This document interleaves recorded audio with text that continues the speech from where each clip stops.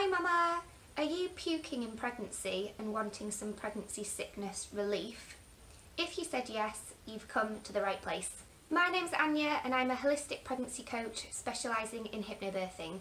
If you're new to my channel, don't forget to subscribe because I don't want you to miss any of my upcoming videos and relaxation audios.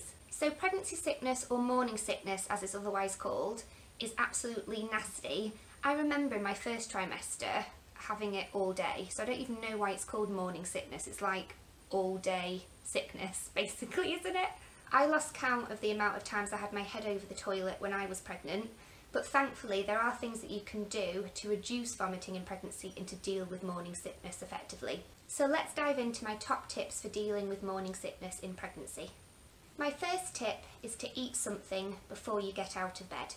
Getting out of bed on an empty stomach can make morning sickness worse, so it's a good idea to eat something like a few whole grain crackers that are a slow energy release carbohydrate, because they keep your sugar levels on an even keel and they help to reduce your risk of vomiting in the morning. My second top tip is to eat protein rich foods. So often pregnant women find that eating high protein foods like nuts, cold meats and eggs can stave off pregnancy sickness. Oops, I almost forgot something. So it's important that you eat little and often throughout the day during pregnancy rather than eating 3 big meals. When you're pregnant, your digestive system slows down because your body's trying to wring out as much nutrition as it possibly can from the food that you consume, just to nourish your baby and to help grow your baby. So if you eat large meals, your digestive system will just back up and it's easier to feel sick and to also be sick. So having small meals dotted throughout the day and regular snacks in between those small meals is best.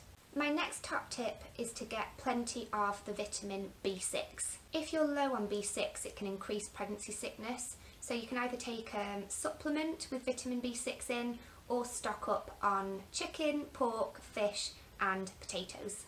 My next top tip is to stay hydrated. Dehydration can increase and exacerbate morning sickness. In pregnancy, your blood volume increases by 50%, so you need more water flowing around your body to help pump that blood around as well. If you're finding it hard to keep fluids down, try drinking in between meals rather than during meals. When you're eating and drinking at the same time, all of that food is swimming around in the liquid in your stomach and it can increase morning sickness or increase the risk of vomiting. So just make sure that you're sipping little and often in between meals as much as you possibly can. My next top tip is to get plenty of rest. So tiredness can make pregnancy sickness worse, so please sleep and nap whenever you can. My 7th tip is to diffuse lemon oil or lime oil into the room that you're in. So you can use an electric diffuser for this or an oil burner with a small little tea light candle underneath. All you have to do is put like 4 to 6 drops of lemon oil or the lime oil, mix in with a bit of water and then just let it disperse through the room and breathe the scent in. You can also chop up a lime or a lemon and squeeze some of that juice into some water and you can sip those drinks throughout the day. My 8th tip is to wear an acupressure band or a C-band, I think they're called as well. So acupressure bands are typically used when you're travelling on a boat and you get a bit seasick, or you suffer from motion sickness when you're travelling in a car, a train, a bus or whatever it is. When you wear them in pregnancy, just on your wrist here, on both wrists actually, you can buy 2. The acupressure point is right here, and so that band presses on that point on your wrist and it can help with pregnancy nausea and also morning sickness. My next tip is to use some homeopathic remedies. So if you contact a reputable homeopath in your local area, they can advise you as to which homeopathic remedy is best for you to take according to the symptoms that you're suffering from when it comes to morning sickness.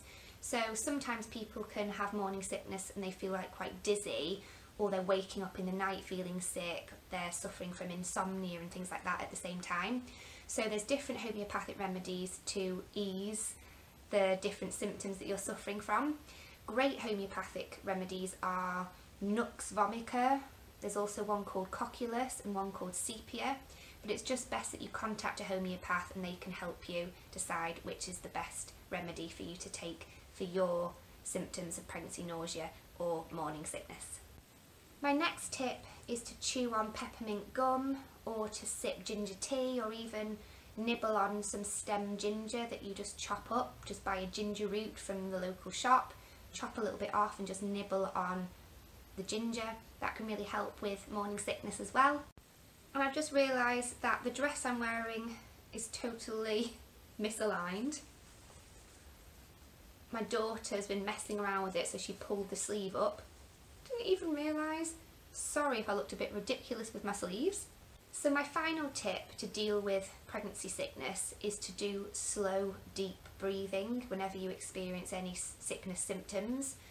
When I was pregnant in the first trimester and was feeling sick and being sick a lot, I would often do quite a lot of shallow breathing because I'd get quite panicky and stressed about feeling sick and being sick.